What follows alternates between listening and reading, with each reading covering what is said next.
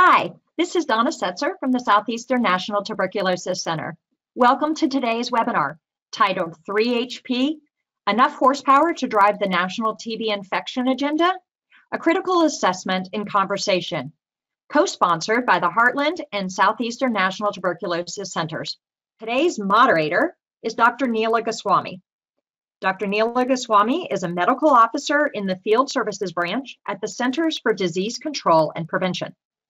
She is an infectious diseases physician focused on TB and HIV infection and provides a clinical perspective to CDC public health policies, practices, and research programs. She provides medical and logistical support to the TB Centers of Excellence and U.S. TB programs. Dr. Goswami, thank you for moderating this session today.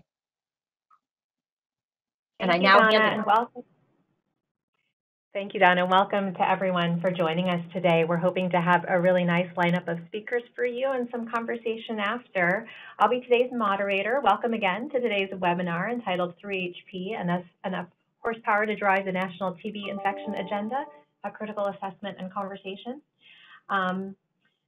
It's sponsored by the Heartland and Southeastern National TB Centers, and today's speakers are going to be Dr. Andrey Borisov, Dr. David Griffith, and Dr. David Ashkin.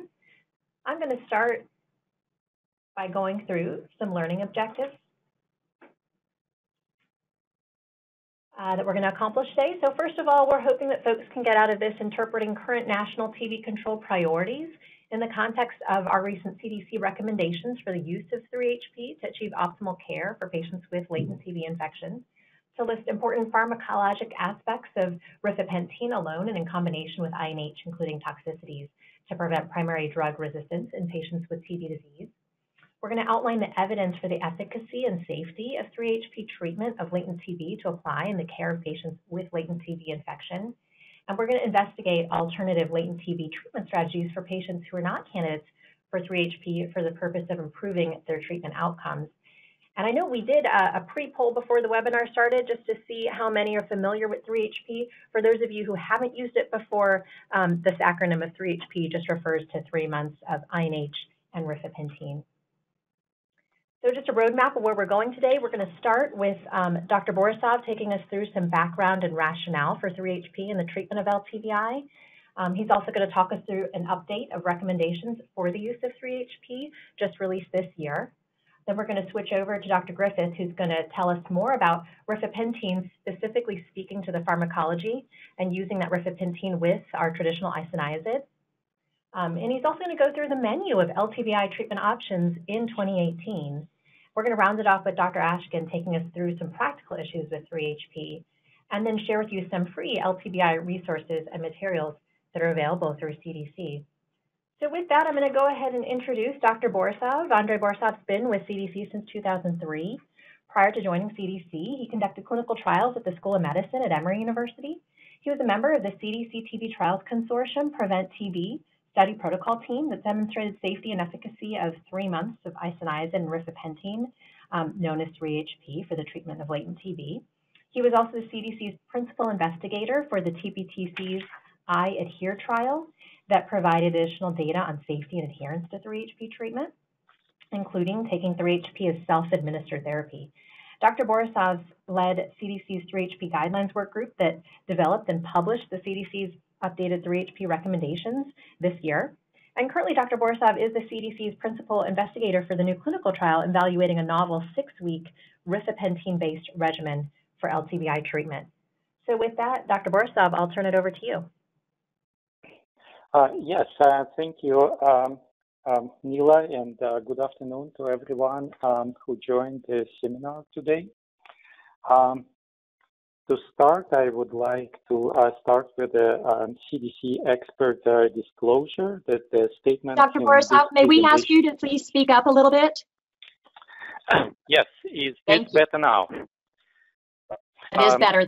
So, to start with the CDC disclosures, that the statements in this presentation are individual opinions of the presenter, myself, not official statements or view or position of the CDC. And please visit www.cdc.gov for official CDC recommendations and documents. Also, I would like to note that rifampicin is currently approved by the FDA for the treatment of LTBI caused by M. tuberculosis in combination with isoniazid in patients 2 years age and older at high risk for progression to TB. However, the label indicates that the treatment should be administered as a directly observed therapy. So the second part of this presentation will discuss the CDC recommendation of use of 3-HP as self-administered treatment, so which would be considered off-label. But to be fair to 3-HP, it should be also noted that other currently used regimens, for example, 4R, 4 months of Priftin, actually the Priftin label does not have LTBI as a FDA-assigned indication. So it is recommended by the CDC, but does not have an official FDA indication. In this opening presentation, in this first part of the webinar, I will provide information on the background, rationale, advantages, and overall goals of the 3-HP regimen. We will be focusing in this presentation on the overall U.S. public health perspective of using 3-HP, not individual patient treatment perspectives, which will be covered by other speakers in this webinar. So in this, again, opening part, we will provide answers to some of the questions we received from you, such as where does LTBI therapy fit in the overall scheme of the TB control in the U.S.? What is the rationale of using 3-HP regimen specifically for this goal? Why not use other regimen, for example? And what are the advantages of 3-HP over other alternative LTBI therapies? And what is our ultimate goal? What do we hope to achieve by using 3-HP?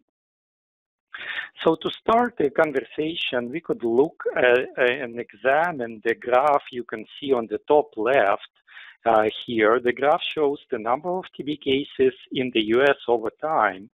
As you can see, the great progress was made in reducing the number of TB cases from 1950s to the late 1980s in the US. The rapid identification and treatment of new TB cases was of paramount importance and a major effort. So the spread of TB disease was halted by stopping transmission, which resulted in drastic reduction of the cases in the US in this time period. So actually encouraged by this trend, in 1989, the ACET, Advisory Committee for Elimination of Tuberculosis, recommended to the CDC to set specific actions with a goal which would lead to elimination of tuberculosis within 1 decade by 2010.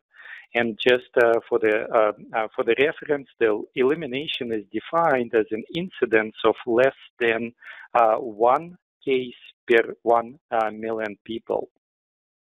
However, if you look in the graph in the period of from 1985 to 1982, influenced by several factors, primarily HIV epidemic, and as a result, low resources dedicated to TB, the number of reported TB cases actually increased as much as 20% between this time period and this reporting period.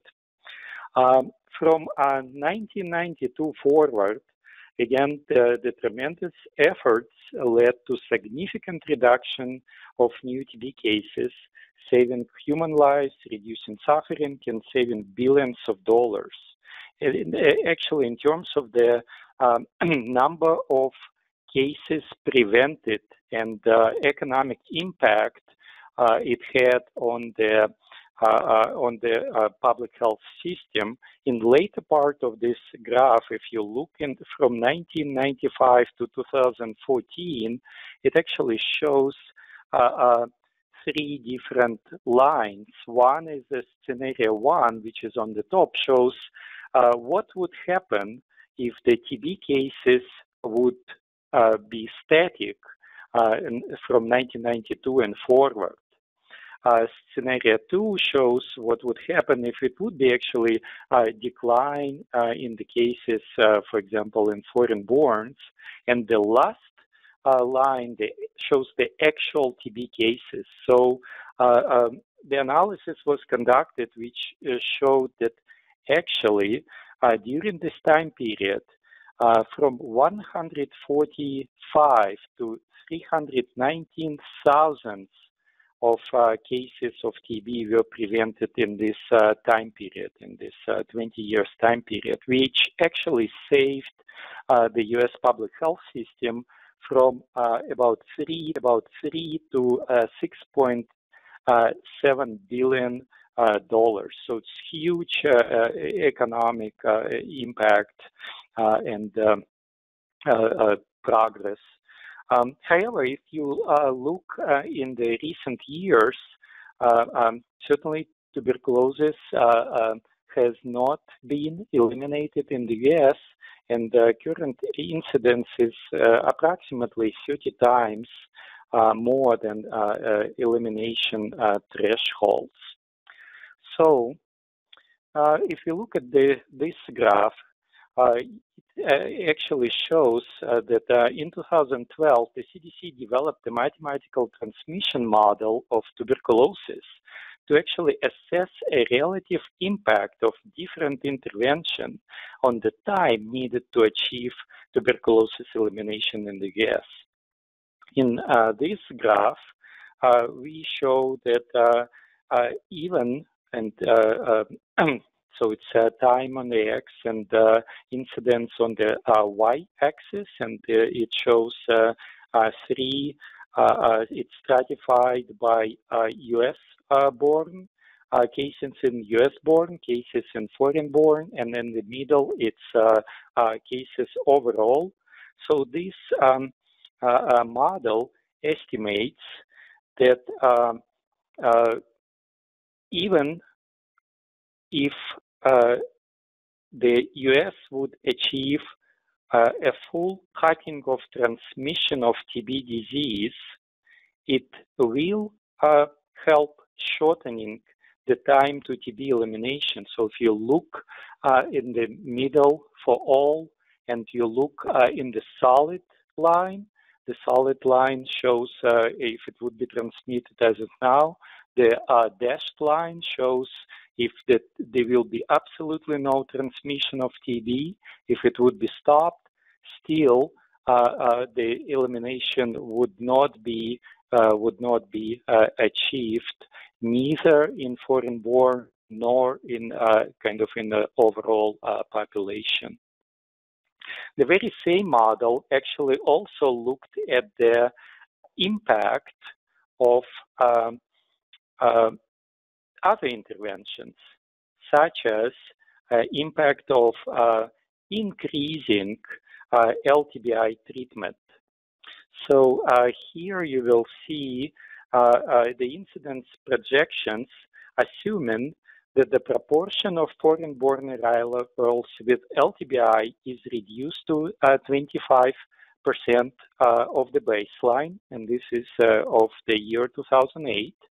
And also, if additionally to that LTBI, the treatment rate of chronic LTBI is doubled or quadrupled in 2008. And as you see, this intervention actually has drastic effect on the reduction of cases and bring us much closer to the goal of the TB elimination. So stopping transmission did not, but increasing the LTBI coverage did. So, so we demonstrated that cutting transmission alone is not enough.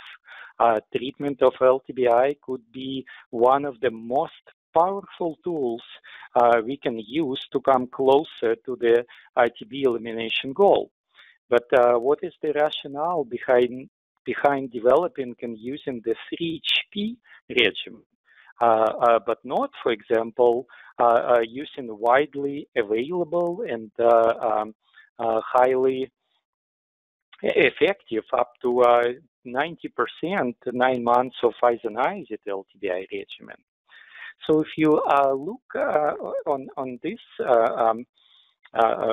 figure, which uses an example from the TB case contact investigation, the figure showed LTBI prevention cascade consisting of several steps. So it's identifying the population at risk, testing for LTBI, evaluating those with positive TB test, initiating LTBI treatment, and finally completing treatment for those who start.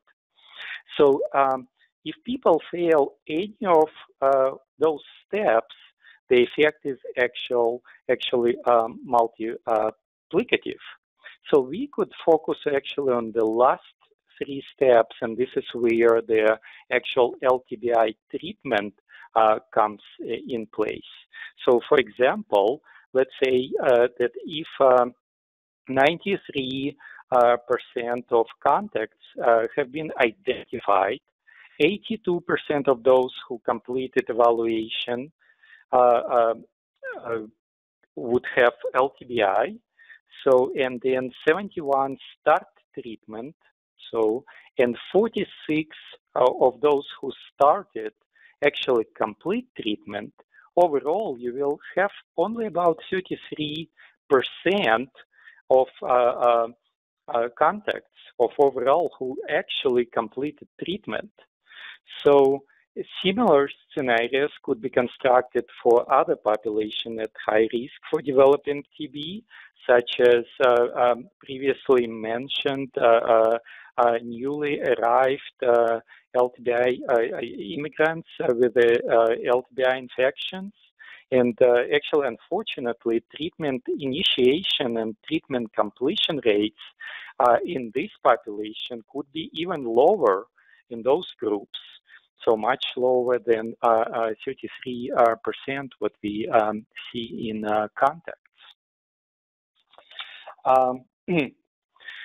So data from numerous studies from programmatic experience in a variety of fields, including TB, have demonstrated that shorter, simpler treatments have high acceptance and adherence by patients.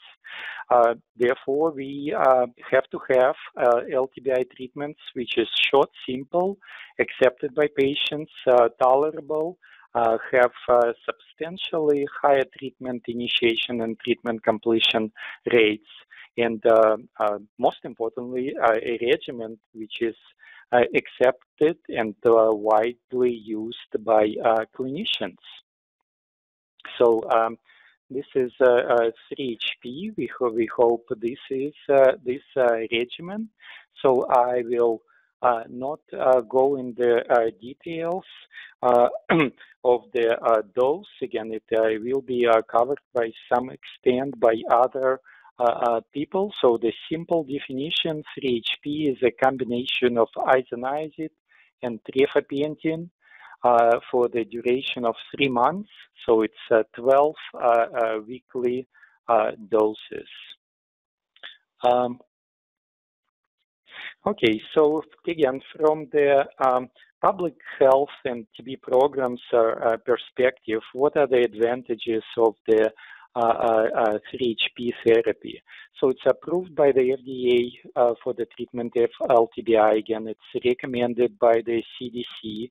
Initial recommendation came in 2011, and update was just published recently. This is a safer treatment in some So the treatment has lower rates of hepatotoxicity, for example, compared to 9 months of isoniazid. There is a flexibility of administration. It could be used by DOT or SAT. And again, so even for DOT, for some programs, it is quite possible to use it for DOT. It's simpler and shorter. Again, it's just 12 doses versus 120 doses for 4 hours, 270 doses for 9 months of isoniazid. This regimen has high acceptance by patients and better adherence, again, compared to a longer regimen. Another unique characteristics, again, because of the simplicity and the duration of this treatment, is a potential use in immigrants actually prior to arrival to the U.S. The CDC currently is conducting a pilot study in Vietnam to actually look in whether the 3-HP could be given to patients, to U.S. inbound immigrants who are coming to the U.S. as refugees or as on the family-based immigration visas. So, which brings us to final slide.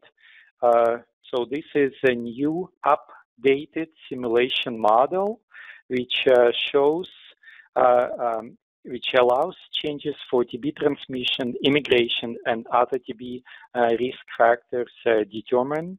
This model was developed in 2018 and published. So there are 5 scenarios which were evaluated.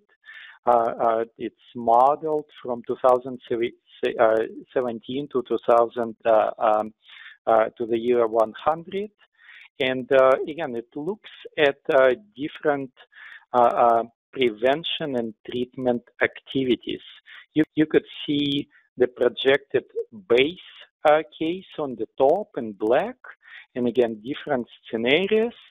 And what is interesting, 2 interventions which are highlighted in green here.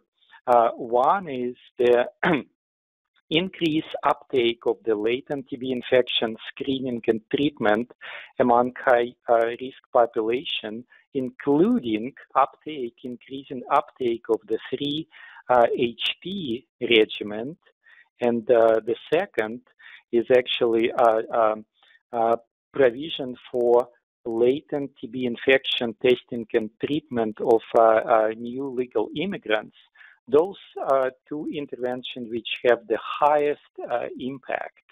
And actually, if you combine those 2 together, this green arrow, which you could see, will actually move down very close to this yellow line. Again, so we might not be able to achieve a full TB elimination soon, but what will bring us closer to this goal is simpler and shorter regimens for LTBI, such as 3-HP. So, summary, again, from the U.S. public health perspective, as declared by Director of Division of TB Elimination of CDC, Phil Labou, and John Merman, the Director of the National Center and CHS STP. Latent tuberculosis infection is the final frontier of the tuberculosis elimination in the U.S. Patients benefit from LTBI treatment by 3-HP because 3-HP is safe, effective, has high rates of treatment acceptance and completion. And increased 3-HP is an essential component of the measures that have the most significant impact on TB elimination in the U.S. So was a conclusion of my first part. And Nila, would you like me to proceed to the next section, to the updated guidelines? That would be great. That would be great, Andrey, and go right on ahead. Okay, so with the TB recommendation update,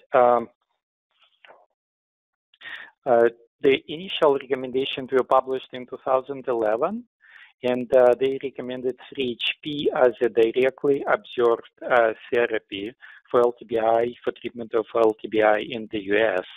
It was recommended that it's used for adults, and there was a provision of using it for children older than 12 years old, but recommendation for use in children under 12 years old and in person living with HIV/AIDS, specifically those on IRTs, those recommendations were limited.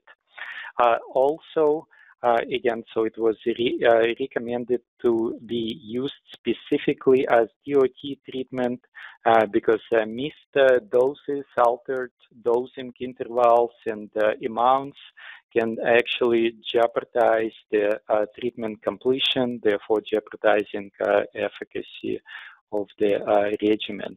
New studies have been published since 2011.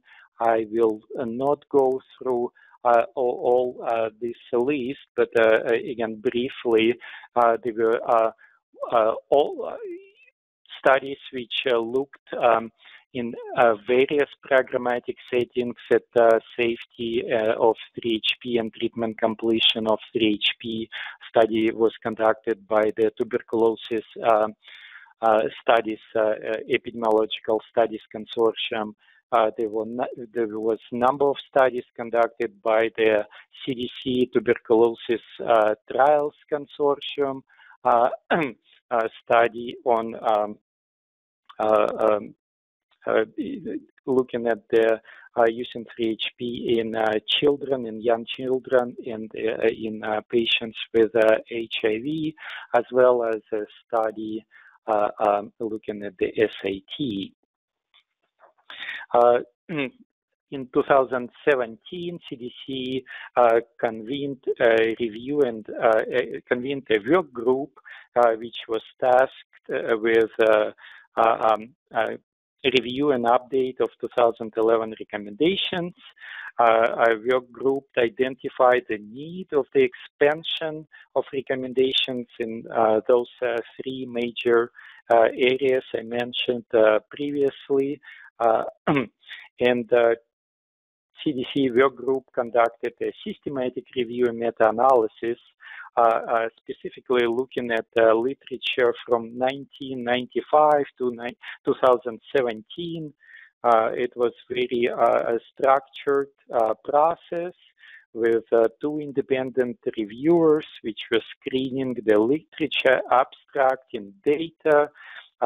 So specifically looking at the outcomes of TB prevention, treatment completion, safety, and so forth.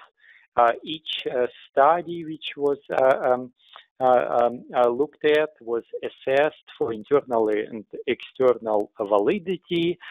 Then we conducted a meta-analysis of the data, and the results were published earlier this year in the Journal of Preventive Medicine. Let me go to the next slide. So the CDC work group reviewed the results of the systematic review and meta-analysis, interpret the results as related to these three major areas, specifically that 3HP is safe and effective, non-inferior to other LTBI regimen in children 2 to 11 when administered by DOT. 3HP is safe and effective in preventing active TB in persons co-infected with HIV/AIDS. and also the completion of 3HP given by DOT and the SAT is higher than completion rates for other longer treatments, LTBI treatments.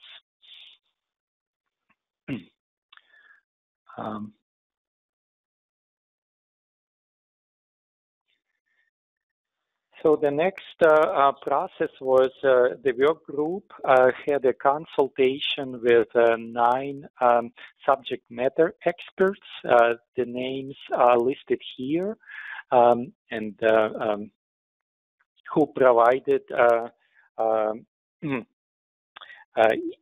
individual viewpoints on both on the presented literature review and meta-analysis, and on the first draft of the recommendation statements. So after this was incorporated in the next draft, the CDC presented next draft to the Advisory Council of TB Elimination, and it was discussed at the ASET meeting, and there was a specific recommendations. Specific recommendations made by the ASET. So it was recommended that the CDC considers permitting use of safe self-administered treatment in not only in adults but also in children age 2 years old and older. Also, at the same time, noting that at certain populations, again, for example, in children age 2 to 5, it might be preferable to have it under DOT. So, and again, ASET discussed and formally recommended consideration of expansion of the option of parentally administered SAT to children 2 years old and older. So here are their summary of the new guidelines. So CDC continues to recommend 3HP for treatment of LTBI in adults. It also recommends use of 3HP in persons aged now from 2 years old to 17. Again, the previous recommendation recommended it from 12 to 17, so that was lowered to age of 2. Now the 3HP is recommended for treatment of LTBI for patients living with HIV infection, including AIDS and those who are taking antiretroviral medications. However, it should be noted that each individual antiretroviral should be checked to ensure that there is no significant drug-drug interactions. So the these interactions are available, information is available, it's constantly updated, so we did not include specific interactions as part of our statements rather than referring to living documents which actually shows those interactions. And the third statement is actually allowing using the 3HP of both by DOT or SAT in persons age 2 years old and older. And with provision that the provider should choose DOT versus SAT based on local practice, patient attributes and preferences, and other considerations. Separately to the main recommendations, there was a guidance on to providers on monitoring. I will not go through each of these statements because, again, we will have an opportunity to discuss some of them as the other speakers are presenting. Again, so we could come back to those guidances. But the guidance we have done in several areas. One in the guidance in regards to monitoring, another guidance and to providers in regards to safety of 3HP. And again, those are some of the statements in regards to the safety, and also guidance to providers on interactions. And again, so 3HP being interacting with a number of medications, so the monitoring, close monitoring is advised. Also, rifampicin can reduce the effectiveness of hormonal contraceptives. So women who rely on hormonal birth control should be advised to add switch or to a barrier methods.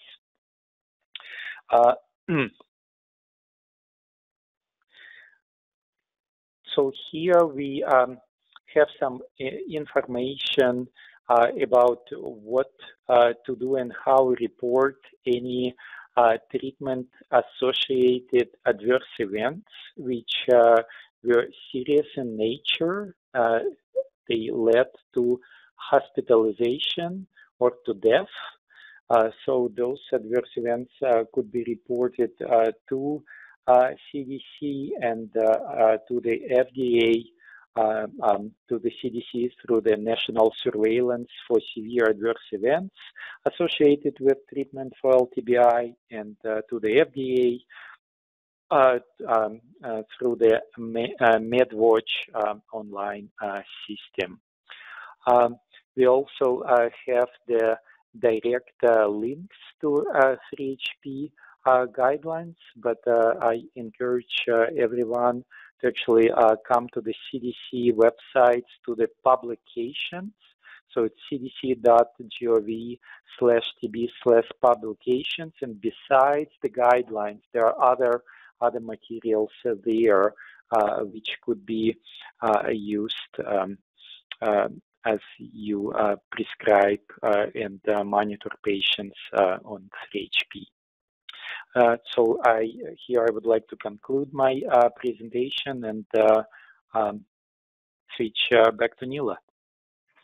Thank you so much, Andrey. And from here, we'll keep the story going. We're going to switch over to Dr. David Griffith, who's going to talk to us a little bit more about some of the pharmacology of rifampicin and specifically speak to interactions that might be of concern to folks in using it with isoniazid.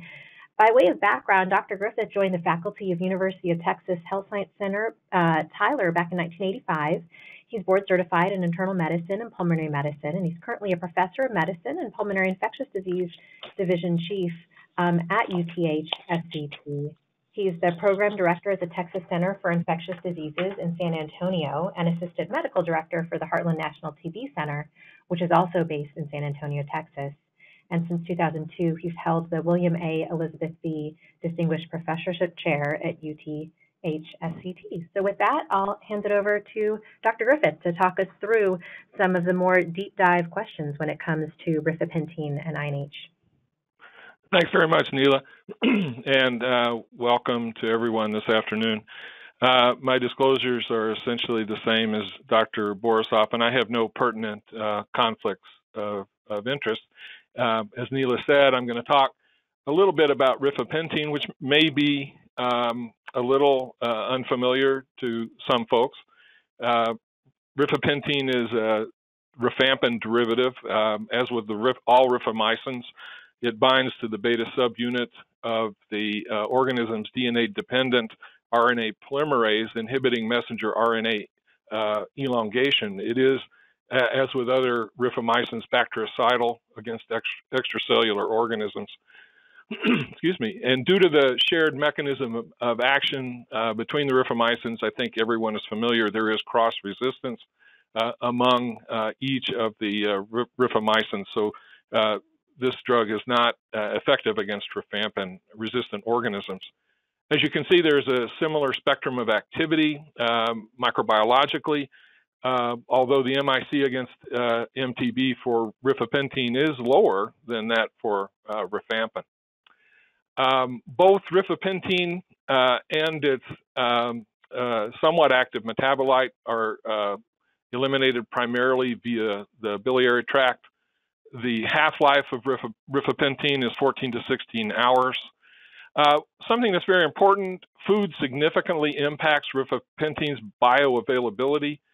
Meals can actually increase rifapentine's exposure from 33% to 86% depending on meal composition, with high-fat meals having the greatest increase in bioavailability. This increase in bioavailability when administered with food is the opposite of rifampin, where bioavailability decreases with food administration. This is looking at dosing of rifapentine. As you can see, rifapentine is available as a 150 milligram tablet for oral administration. It can be crushed for pediatric dosing.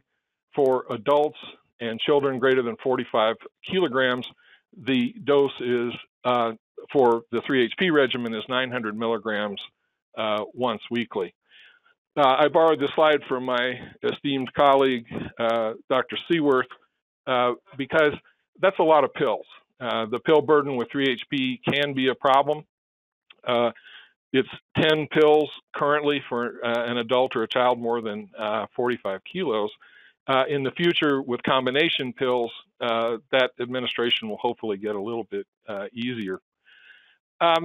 Rifapentine is also safe at doses greater than 900 milligrams, either given daily or weekly. Now, the rifapentine plasma concentration versus dose curve does not increase proportionately, so that if you double the dose, you do not you don't get a doubling of the concentration either of the area under the curve or the Cmax.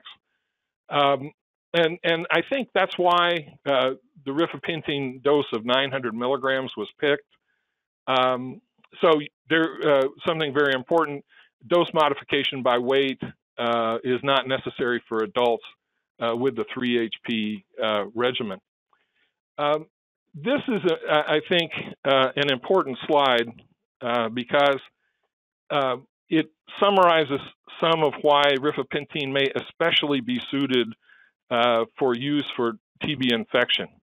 Rifapentine binds to the organism's DNA-dependent RNA even with low enzyme activity, as might be seen with dormant mycobacteria. Rifapentine also accumulates in human granulomas with intracellular to extracellular ratios of 24:1, and this ratio of intracellular-extracellular penetration of rifapentine is about 4 to 5-fold higher than that of rifampin. So it looks like, from a pathophysiologic standpoint, that rifapentine would have advantages in treating TB infection. This slide summarizes those differences or the similarities and differences we've discussed between rifampin and rifapentine. As you can see, the MIC for the organism is very similar, with rifapentine having a little bit of an edge. Half-life is considerably higher. There is also considerably higher protein binding of rifapentine. We discussed the food requirement. Hepatic enzyme induction is comparable between the drugs, and cavitary penetration is actually better with rifampin. Looking at rifamycin toxicity, the toxicities for rifapentine are very similar to rifampin. I think folks are very familiar with these. The flu-like symptoms that can occur, particularly with intermittent therapy, and then the unusual but somewhat worrisome immunologic-mediated reactions like thrombocytopenia, hemolytic anemia, renal failure, and thrombotic thrombocytopenic purpura. Interesting, severe hepatotoxicity is almost unknown with rifampin monotherapy, and I would assume that the safety in terms of severe hepatotoxicity would also translate to rifapentine as well.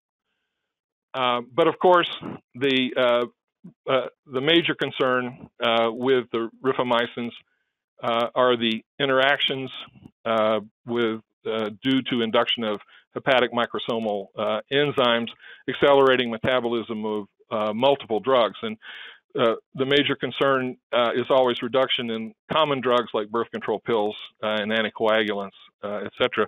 There is an interesting bidirectional interaction between the rifamycins and INH for some of these agents, and as well as with some of the antiretroviral agents, although I think that is difficult to predict. So this is looking at just some common rifamycin drug interactions, statins, anticoagulants, oral contraceptives, anti-rejection medications, steroids, antifungals, methadone, anti-seizure medications, cardiac medications. I think this slide just emphasizes the point. It is absolutely necessary to review all possible interactions between rifamycins and a patient's routine medications. This slide is just a demonstration of the profound interaction between rifamycins and multiple antiretroviral medications. Now, as Andrey mentioned, there are a couple of antiretroviral regimens based on efavirenz or raltegravir that are acceptable for use with 3-HB. You can see on the slide the companion medications with those two that may be acceptable. There is also a link to information more specific about guiding that. I think on a later slide we've got that using 3-HP in the setting of HIV seropositivity is something that should be done in concert with an expert. But I think it is important to point out that not every HIV seropositive person on antiretroviral therapy is automatically disqualified from 3-HP. I wanted to talk specifically about 3-HP with and hepatotoxicity. This is one of the recent large trials comparing 3-HP to 9 months of isoniazid. As you can see in this study, about 1% of patients developed hepatotoxicity. The majority of those people were on isoniazid with a significantly greater occurrence of hepatotoxicity with isoniazid versus 3-HP. The risk factors for hepatotoxicity identified in this study were age, female sex, white race, non-Hispanic ethnicity, decreased body mass index, and elevated baseline AST, and of course, the use of isoniazid. And the authors point out that for individuals with those risk factors, 3-HP might be preferable to INH. I would point out that these results are very reproducible, very consistent with each of the large studies that have been done looking at 3-HP versus isoniazid, including the two studies from Tim Sterling, one in the New England Journal and one from AIDS, and one from Dr. Martinson from the New England Journal. In other words, the superiority of 3-HP to isoniazid and the incidence of hepatotoxicity is very consistent and reproducible. An interesting, perhaps unanticipated finding has been the systemic drug reactions that rarely occur with 3-HP. This is a study from also from Dr. Sterling. They noticed 153 individuals who had a systemic drug reaction. You can see it was significantly more common in the 3-HP arm than the isoniazid arm. Most were flu-like syndrome. Some were hypersensitivity reactions, but there were some severe reactions, including hypotension and syncope.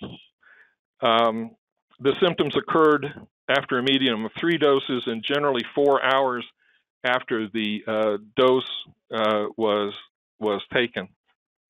There were no deaths or permanent sequelae from these reactions, no Stevens-Johnson syndrome, no toxic epidermal necrolysis or drug reaction with eosinophilia, 1 episode of thrombocytopenia, anemia, and neutropenia, no renal failure. And I think it's important that the underlying mechanism for these systemic drug reactions is not clear. In other words, Dr. Sterling in this manuscript and his co-authors were not certain that this was an immunologically mediated event. So the other question is, what about patients who have an adverse reaction while they're taking 3-HP? And in the manuscript from Dr. Sterling, the decisions regarding rechallenge were made by the investigator. About half the participants, and including all of the ones with severe events, were not rechallenged. And I think this is important. They felt it was difficult to ascertain whether isoniazid, rifapentine, or the combination was the cause of these reactions. The other important point here is that there were no early clinical predictors of which patients were going to have one of these events. But this is an important problem that is unique as far as I know in terms of tuberculosis infection regimens.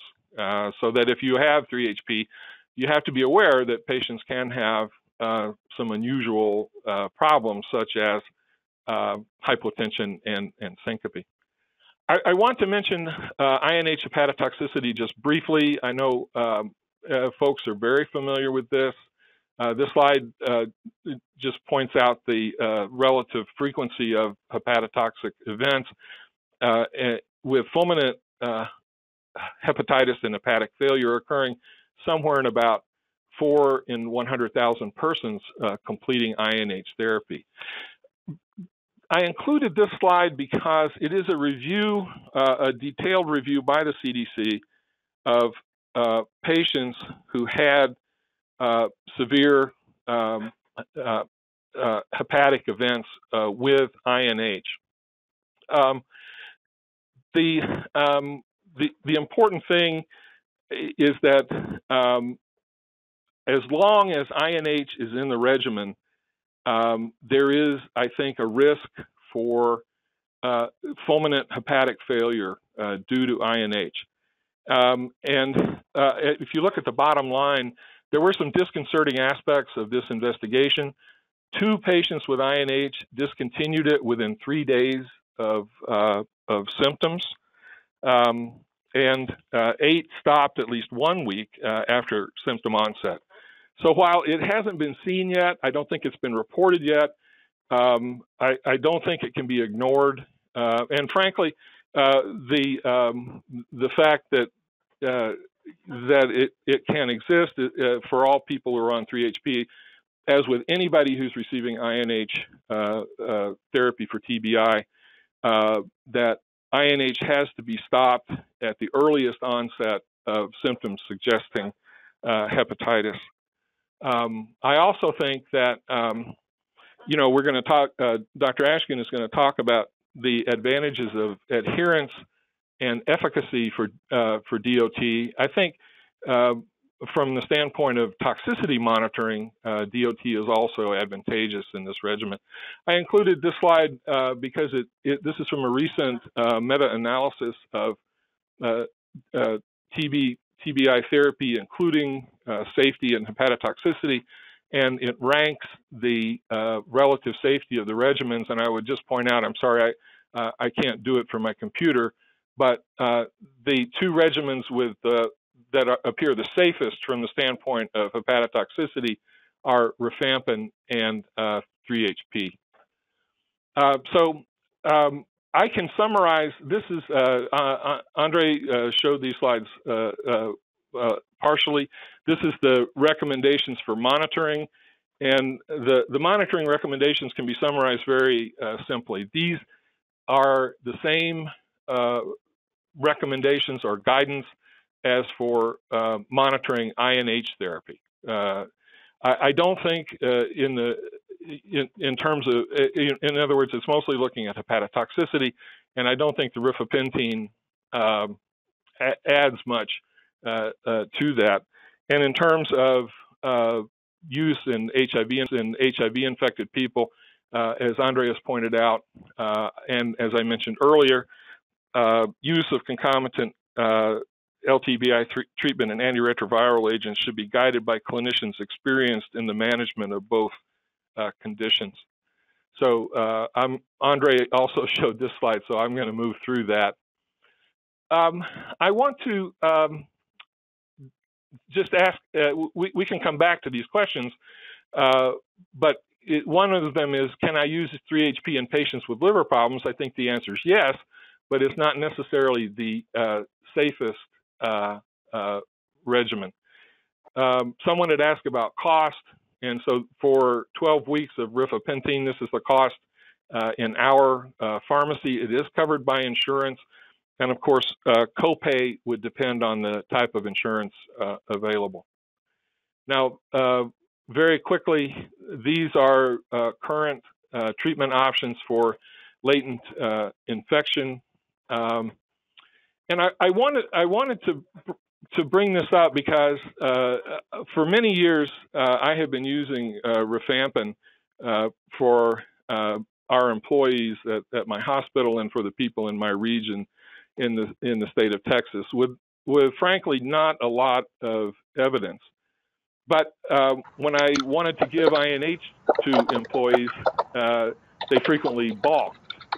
So I switched to rifampin some time ago. Well, it turns out just within the last couple of months, Dr. Menzies, in an article through the New England Journal, has demonstrated that rifampin for 4 months is not inferior to 9 months of INH, and that treatment completion and hepatotoxicity is less with rifampin than with INH. So I think rifampin monotherapy for 4 months is a good regimen, and for patients with 3HP who have INH problems is certainly a very good substitute for the 3HP.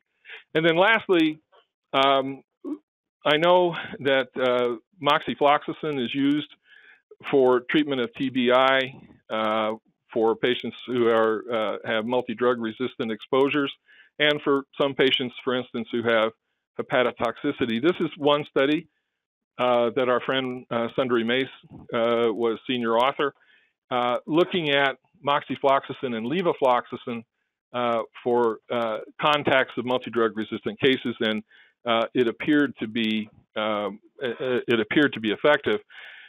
Unfortunately, these folks got 12 months of fluoroquinolone therapy, and I'm not real sure where the 6-month fluoroquinolone recommendation came from, but it is an option, and perhaps we can discuss it at a later time. So let me stop here so we have enough time for Dr. Ashkin's presentation.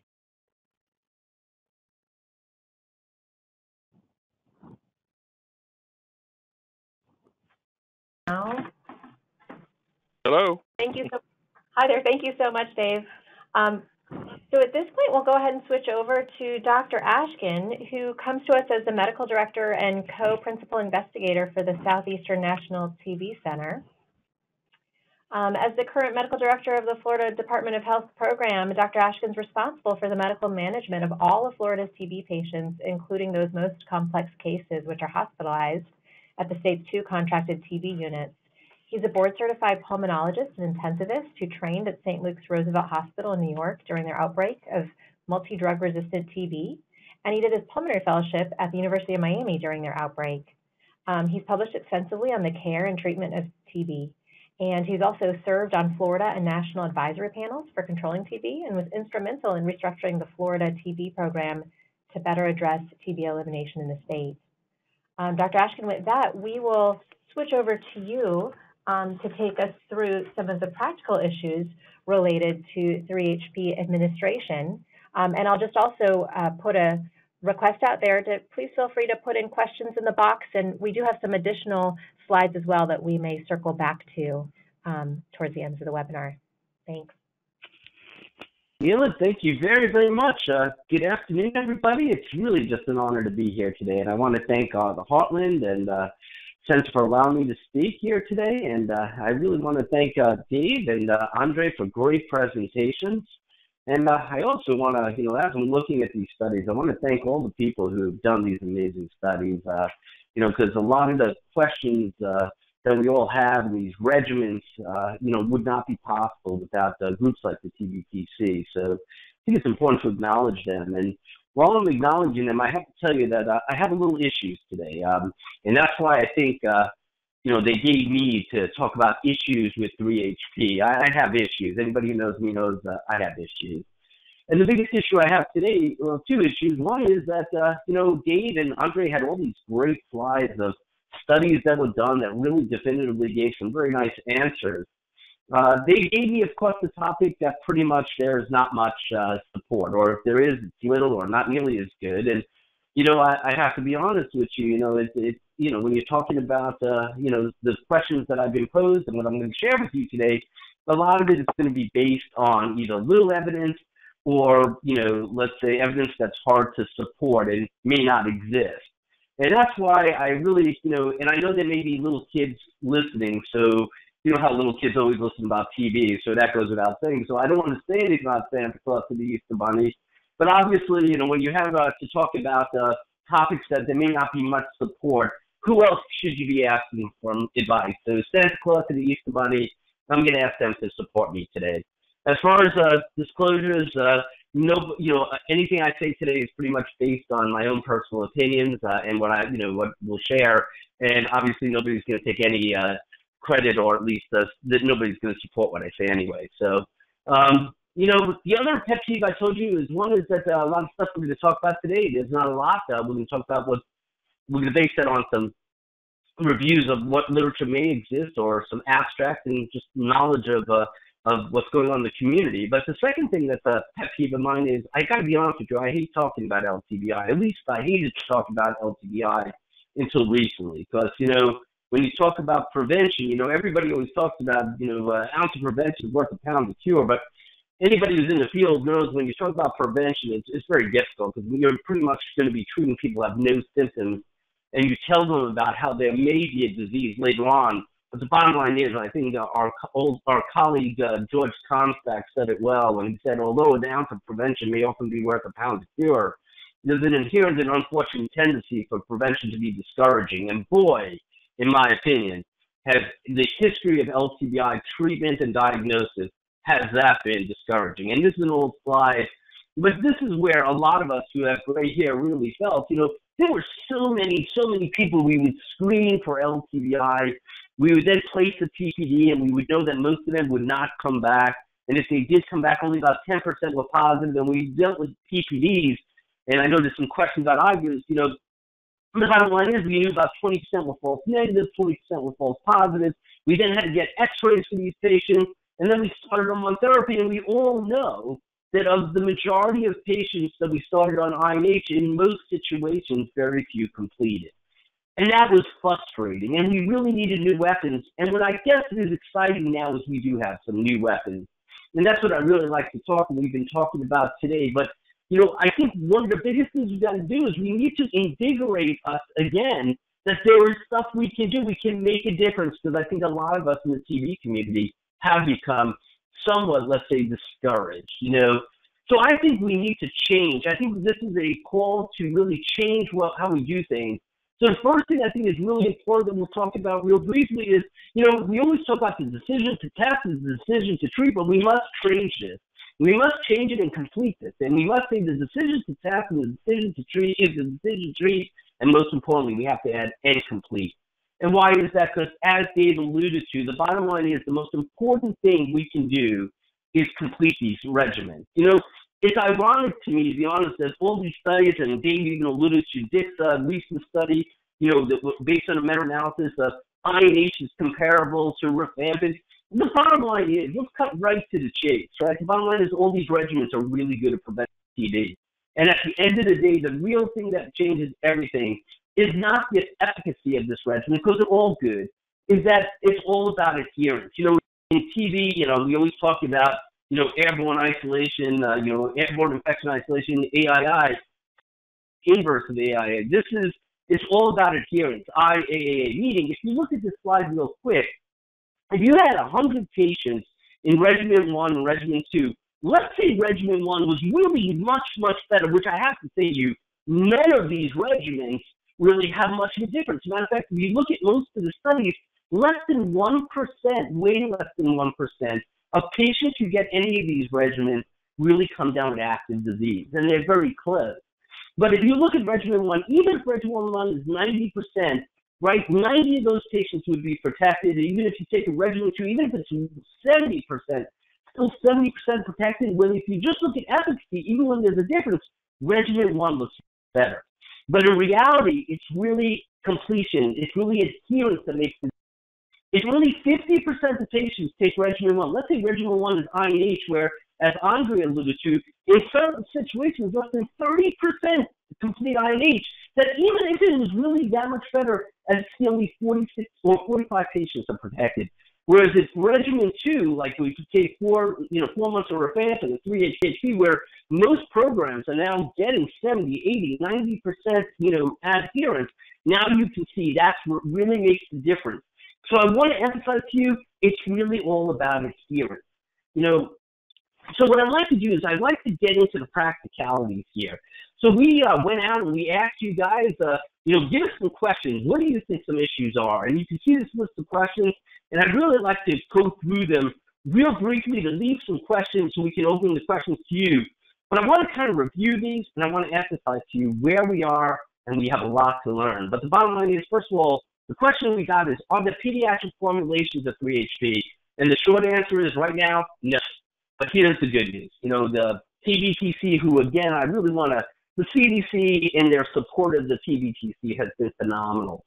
And I want to say right now, they're investigating a mango flavor. Actually, they went through a whole list of, what would be the best flavor. And again, remember, this is international, and they found mango was the most tolerable. And being here in Florida, I agree with them. And what they have is a new fixed dose dispersal, meaning when it touches their tongue, it pretty much dissolves, so there's no swallowing, and they're testing that right now. But the bottom line is that that's not available at this second. If you look at the studies, the way they did the studies, for the most part, for those children who couldn't swallow tablets, they just crushed the INH and the rifampicin tablets, and they made it into a slurry, and they gave it with soft food. And as Dave talked about, actually, rifampicin is better absorbed with food. And they usually use chocolate-based pudding. And remember, there's very little, dairy products in those. But it worked well. They tried to stay away from food-based, so they didn't have as much interference. So that's what most of us are doing right now. You can compound the medication, but it makes it much, much more expensive. So the next question you were asked is, has been an issue is, what about 3HP for window prophylaxis, as was talking about kids? These are kids who've been exposed, their PPD or their IGO test, or, maybe negative depending on their age. But the bottom line is that, we're waiting, and there's been a lot of angst, at least here in Florida, about a lot of clinicians don't feel comfortable with treating somebody weekly while they're waiting if that kid was infected.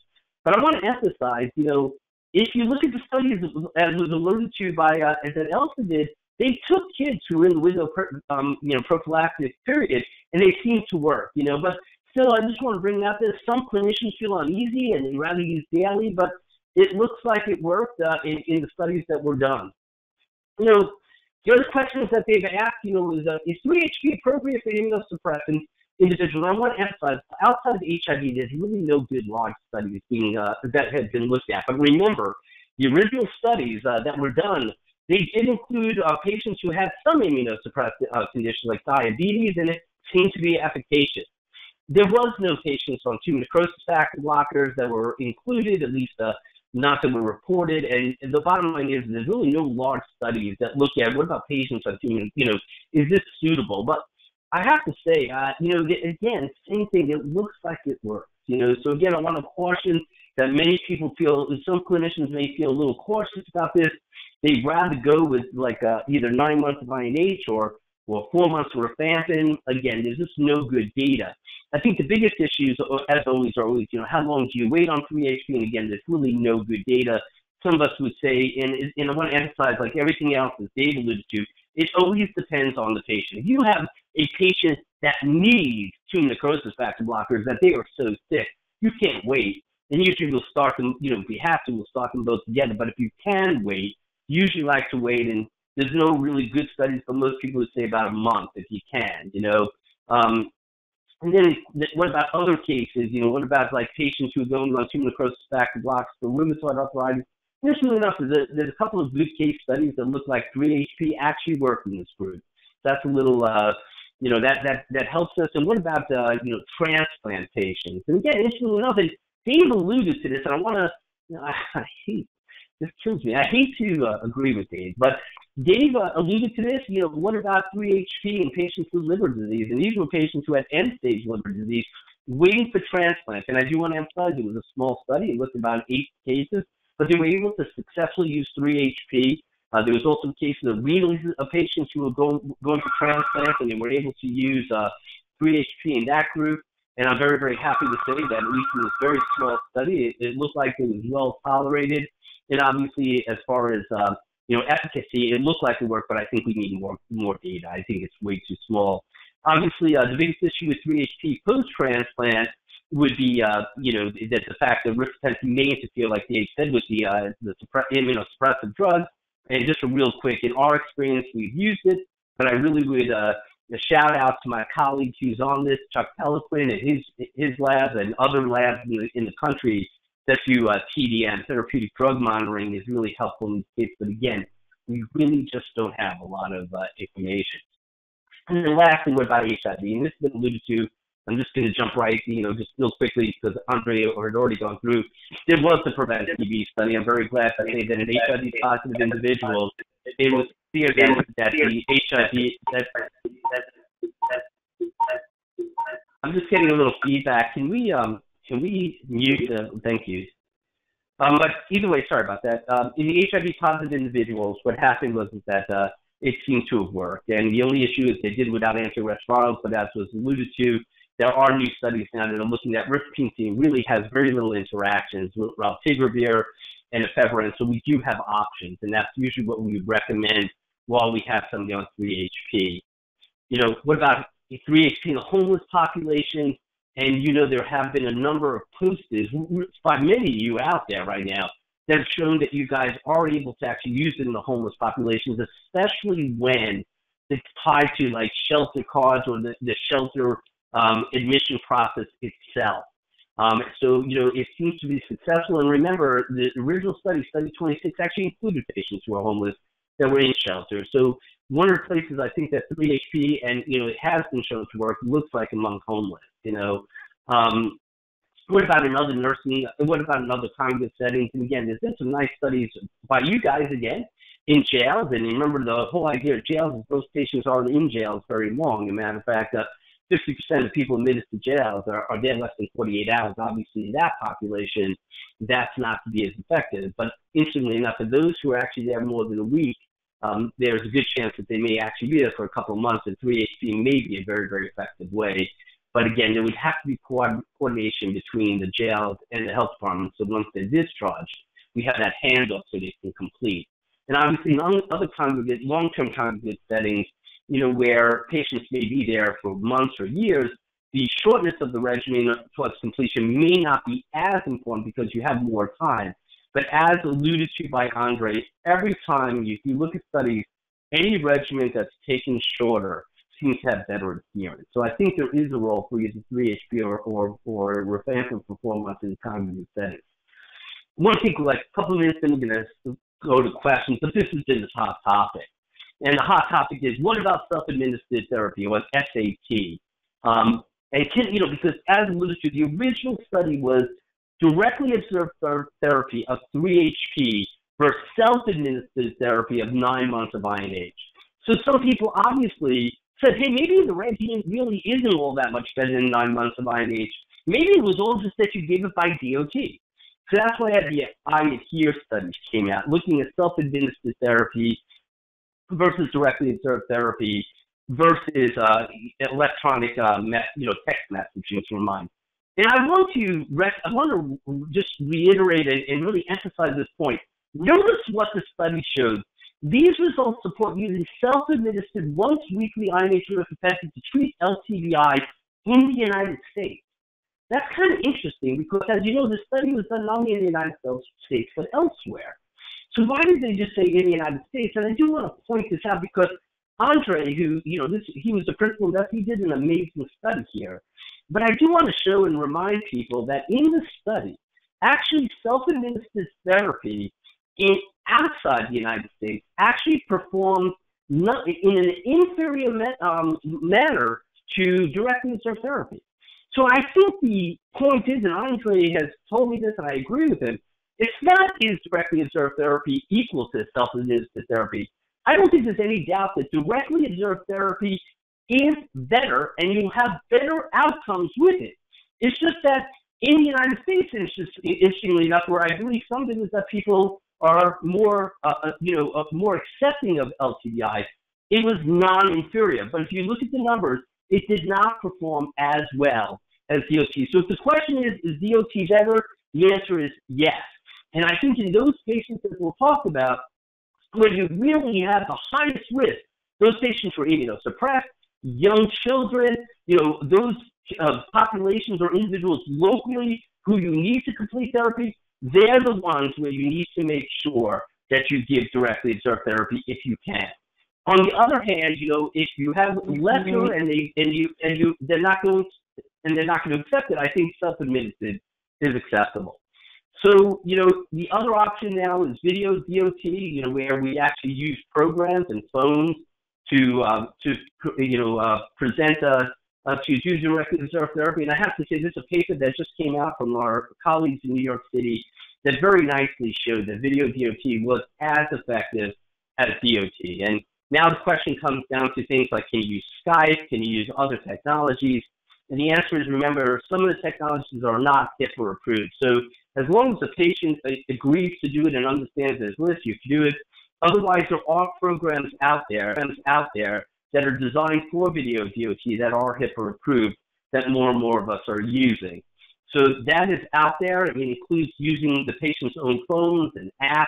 So I think we're going to be seeing more and more of this, And then, just to finish out, can you use other people other than healthcare personnel to do DOT? And the answer is yes. There has been studies as long as always, both the patient is trained in video DOT, the staff who review it are trained in video DOT, and then lastly, if you're going to use staff outside the health department to make sure they understand what is expected of them exactly to count it as a DOT dose. So because of the constraints of time, what I'd like to do is just end by saying, I want to remind you that this is relatively new, but the studies have been done, have really shown a lot of effective use, but we're still learning at this point. We're learning about 3-HP, we're learning about shorter courses, and I believe, as alluded to by Andrey, there's even going to be shorter and shorter courses.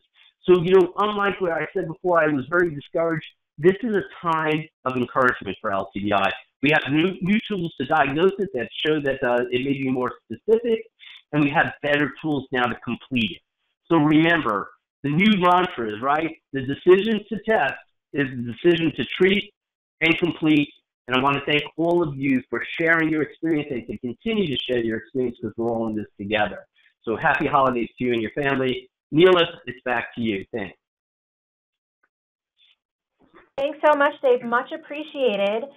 We have about 10 minutes left in this webinar, and we have about 10 questions I tried to answer. There's been a flood of enthusiasm and activity here in the chat box, so I tried to knock off some, but I think it'll be great if I give you guys about a minute to answer per question, and we can try to get through as many as we can.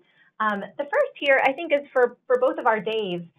What would you see as the biggest contraindication to starting 3-HP treatment for a patient who's been determined to have LTBI, just from a simple messaging standpoint? I know you all have gone through a whole lot of nuances, and every patient obviously has their own individual things that have to be thought about, but maybe broadly what you see as the biggest things to stay away from 3-HP. Dave, you want to answer that? Well, certainly the antiretroviral therapy that would be contraindicated with rifamycin. And of course, anybody with a history of hypersensitivity to rifamycin or isoniazid. And I don't think it's the best regimen for patients who have moderate to severe hepatic disease. I think there are better approaches for that. And of course, the wide list of drug interactions that would be contraindicated for rifamycin administration. Dave, can you think of anything else? Yeah, actually, before you go there, I was just going to, sorry, I just want to chip in real quick because I know with the HIV comments, I just wanted to alert folks that for the most up-to-date drug interactions, a good resource is the AIDSinfo.nih.gov. And just as Dr. Griffith alluded to, patients on some antiretrovirals and some of the newer agents you guys will see, of course, elvitegravir, dolutegravir, bictegravir, all of those are currently recommended to not co-administer with rifapentine. But sorry, Dave, Ashkin, go ahead. No, I agree with you 100%. And then, the only other thing I would add is other drugs where there may be an interaction, and then lastly, pregnant women. Obviously, there's really not a lot of data, to support its use in pregnant women. But I agree with Dave. That hurts. That's great. That knocks off another question because we had a question about 3-HP and pregnancy. So thank you for answering that one. There was a question, I think this will be for Dave Griffith. I think it'll recap a question you had asked about the rate of flu-like syndromes compared between 3-HP and 4 months rifampin. Did your data cover that comparison? It wasn't reported very much in the study by Menzies. So I think the flu-like syndrome is considerably more common with 3-HP.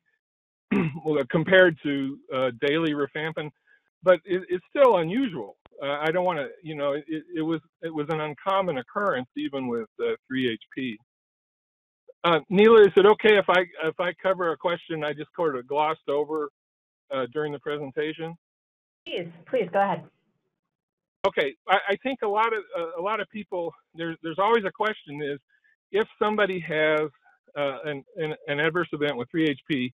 And it's interrupted, and you start another therapy, how much credit does a patient get for the treatment that they've had with 3-HP? And of course, as with much of what we've talked about, there's not much data there.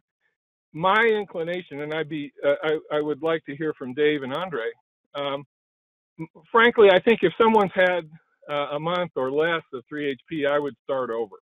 But, if somebody's 2 months into 3-HP, they're 2/3 of the way through, I would be inclined to give them, if you will, 2/3 credit toward completion of therapy with another regimen. So Dave, Andrey, what do you think? And while you guys are getting thoughts together, Linda, can you put up the slide from Dr. Ashkin on treatment interruptions? Because I know that's what you all are speaking to. Yeah, no, I appreciate it, and it's killing me to say this. So, but I agree with Dave to an extent, and that's all I can agree to Dave. I mean, there's limitations, but I think it really all comes down to is the person. I have to be honest with you. If I have somebody who's really immunosuppressed and I had to stop therapy, I need to make sure that person really completed therapy. And I probably would have a less of a tolerance or less of an initiative to give credit. I think in those cases, I got to make sure that person really completes. Whereas if you have somebody who's relatively immunocompetent, I agree with you 100%, Dave. I think the issue comes down to is that to give credit. But I think there is two different, if I may, there's two different questions here. One is, what do you do to the person who you had to stop therapy because of the side effect? Do you restart that and try to complete? And again, when we talk about completion of 3-HP, I want to make this point. The studies looked at, even though it's 12 doses of 3-HP, all they considered to be a completed, to complete the regimen was 11 doses within a 16-week period. So let me say that again, 11 doses within a 16-week period. So I agree with what Dave said before, which is that, if you have somebody who's the reaction wasn't really that bad and you feel that you want to restart, I think you should restart it. But on the other hand, like Dave said, if you have somebody who had a really severe reaction, and as the studies did is, if the investigator, if the clinician felt that it was so severe they did not want to restart it, then I think you have to go back and look at the patient again. Like, what was the risk factors? Why did you treat this person? And again, in my opinion, if they're really severely immunosuppressed, I think you need to guarantee they get the full regimen, meaning if you have to switch. But again, I agree with Dave that if it's not somebody who's severely immunosuppressed, I think giving some credit, and usually we talk about like percentages, meaning if they got, let's say, 4 doses of 3-HP, that would be 33%. You might be able to, instead of giving, 4 months of rifampin, maybe give 3 months. Again, but I want to emphasize that advice came from the Easter Bunny and Santa Claus. And let's just say that they just like them, it may be hard to prove. Thanks, Dave. Dave, you agree? And there are many, many questions. So I think what we will try to do is do some aggregate responses to some of these questions and send out to participants. In the remaining minutes, there is one that would be nice maybe to hear your all's philosophical answer to, where someone asked, with the 3-HP regimen, if we're switching over to self-administered therapy, they're kind of asking, how do we monitor patient compliance? Should we get some labs? Should we get peak and trough labs to look for presence of the medication in the blood? Yeah, so if I could just agree, just on behalf of Chuck, I don't think peak and trough labs is a really great way to monitor adherence, just because it's really a point in time. All I can tell you is on that day, that person took their meds. It doesn't say they took it all the other time, but on that day they took their meds, and it may not even be that they took their meds because of absorption issues. So it's a little hard. I think this is where you're stuck again. It's like anything else. Right now there are technologies out there, but they're not really ready for prime time yet. Where you can actually tell if the person opened the cap. There's even new technology that you can actually tell if the pill hits the stomach acid, but they're not ready. I think at the end of the day, you're really kind of back to your best guess. Did they come back and get a refill? Remember, you should only be giving 1 month supplies of these cases. So if they don't come back, it gives you an indication. And then, lastly, I do think there's a role maybe for other, things to help, which is like, text messaging, video DOT, and they can be done, and I think we'll be seeing more of it. But I do want to remind everybody, even if you do DOT, remember, you can't follow that person around. So even if they do DOT, it's as good as you can do. There's a chance that after you leave, they're spitting it out. So I do want to say there's always going to be some issues with adherence, but you could try to help that. Dave, you agree or disagree, or Neela?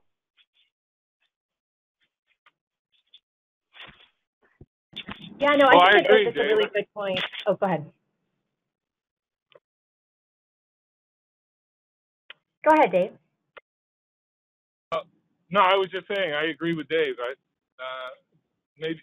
Video DOT I think is promised, but patients can always defeat you. Is this being recorded, Neela? I just want to just keep that little sound bite right there where he says he agreed with me. Can I get that, please? Well, with that, what we're going to do, like I said, we're going to try and address some of these questions and send out to the group. There's really a lot of fantastic questions here that we just don't have time to answer. I want to close also by letting folks know that at the end of the presentation in your PDF slides, there are a couple slides about further LTVI resources. Some are through CDC here, and you can order those online and get some free hard copies. You can kind of peruse the websites. Some of the questions you all have raised are addressed there. There's also some nice resources through the Centers of Excellence. But I just want to give a heartfelt thank you to all of our speakers today. And for all of you who joined, there's been over 500 participants coming in and out of the webinar. So we know there's a lot of interest. Please share what you've learned with your friends and continue the conversation. And hopefully we will be talking with you again soon. Thank you so much.